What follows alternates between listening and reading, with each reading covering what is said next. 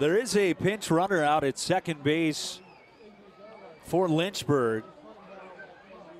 Not sure who exactly that is to start the 10th. Game tied at 2. Madej, the batter, not showing bunt. He looks at a strike as Menendez dropped one on the outside edge. It's somebody with a single-digit number out there at second.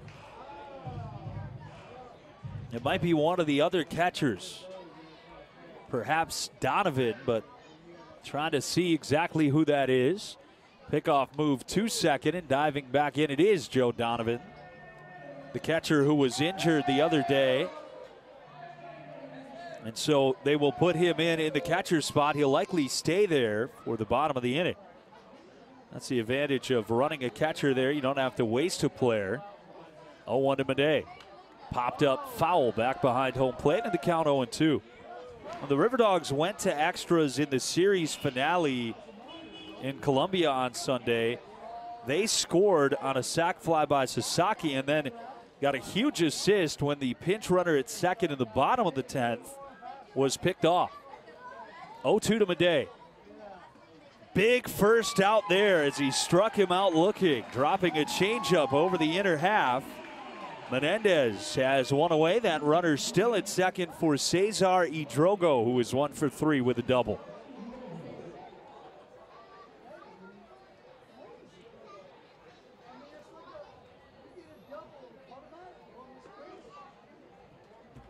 The set at the belt, Menendez drops down Submarine and pours in a strike to Idrogo, 0-1.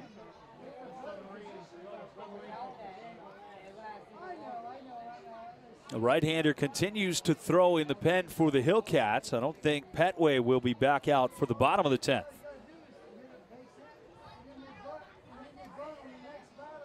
The 0-1. Slider down and in, laid off by Idrogo. I don't know, Meza was waving his hands behind the plate. I think he was asking for timeout, never got it, and Idrogo was even a little bit thrown off. He gestured toward the catcher after that pitch. Ball got away from the Lynchburg pen, and so we'll have a bit of a delay here before the 1-1 pitch to Idrogo. Top of the order, and Valdez on deck. And as the road team in extras, with that runner being put initially at second base, you need to get at least one. That's always the feeling. Otherwise, the home team bunts the winning run to third and then needs a fly ball to win it. 1-1 pitch. Swing and a miss. Fastball at 92 from Menendez. He doesn't throw that all that often, but he snuck one past the left-handed hitting Idrogo here. Tied at 2, 1 out in the 10th. Runner at second, the 1-2 from Menendez.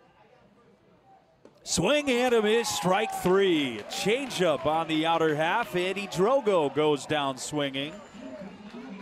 Antonio Menendez has 5 strikeouts now in an inning and 2/3, but one more big out to get. Yordis Valdez will be the batter. He is 1 for 4 with an infield hit. Left-handed batter.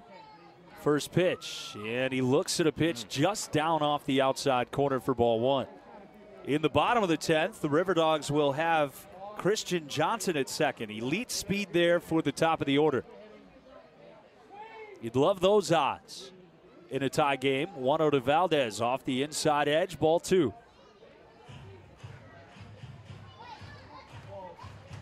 If Lynchburg scores nothing here or even 1 run, I think you might start that inning with Sasaki trying to put a bunt down and see what happens with his speed. 2-0 pitch. Right there for a strike. Valdez content to leave the bat on his shoulder. He was taking all the way. Donovan, the pinch runner at second. He has not moved as Madej and Idrogo have struck out. Still a hitter's count for Valdez. Here's the 2-1. Ground ball foul, first base side. He hooked it wide of the coach's box. And it's 2-2. By the way, Omir Santos, the manager, is back for Lynchburg today, but it's still the bench coach, Daniel Robertson, coaching third. He had been the acting manager for the first 2 games.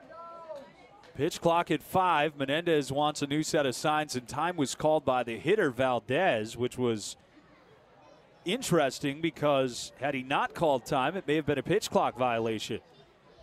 Instead, the 2-2. Backdoor slider just off the plate. Couldn't quite get it to break back all the way, and now it's full. Go-ahead run at second for the Hillcats. Menendez trying to work out of this extra inning situation without any damage again. Payoff pitch on the way. Struck him out looking with a slider on the outside edge. Antonio Menendez strikes out 3 in a row with the go-ahead run at second base. Lynchburg leaves that runner at second. And we head to the bottom of the 10th with the Riverdogs trying to walk off the Hillcats on a Friday night at the Joe. I'm an airman.